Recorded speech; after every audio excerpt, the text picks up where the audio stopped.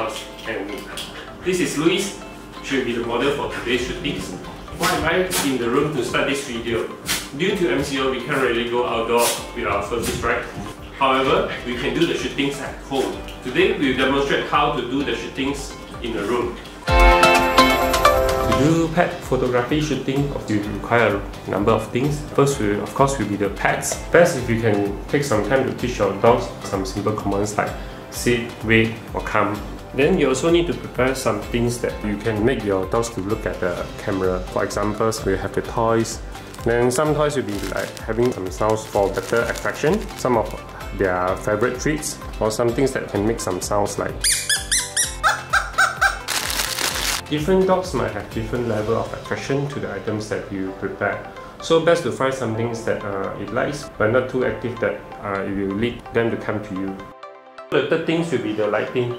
This is our shooting environment. I choose the room with the windows at the side so that the natural light will be coming in from the windows. You also see the white curtains that I use, so this will be act like diffusers, and also we block some complex view from the outside.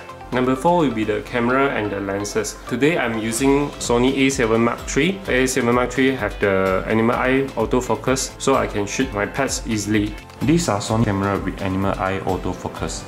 Sony Real-Time Eye Autofocus is an advanced AI-based subject recognition technology. It enables fast, precise, automatic detections and tracking of the eyes of various animals. The lenses that I use today will be 35mm, 50mm and 85mm. Before we start, let's switch on Animal Eye Autofocus. Then select Animal as subject detection. After we have set it up, we will see the grey box on Louis' eyes. I'll use high key in this shooting, so overall the picture will be brighter, less shadow.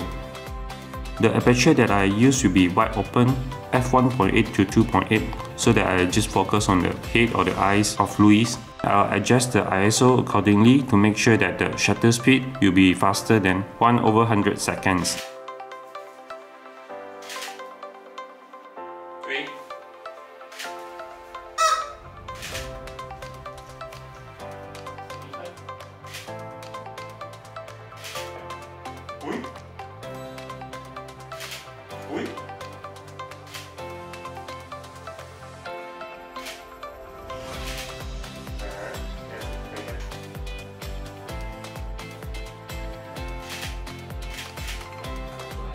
3.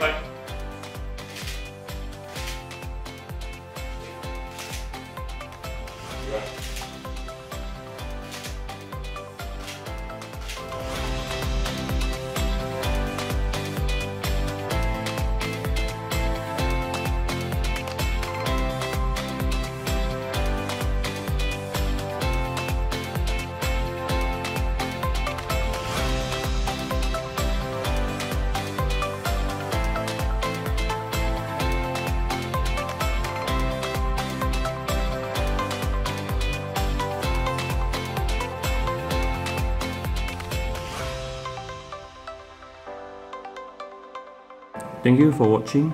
I hope you like this video. If you want to see more pet photos, you can check it out on our Facebook page and Instagram. Bye bye.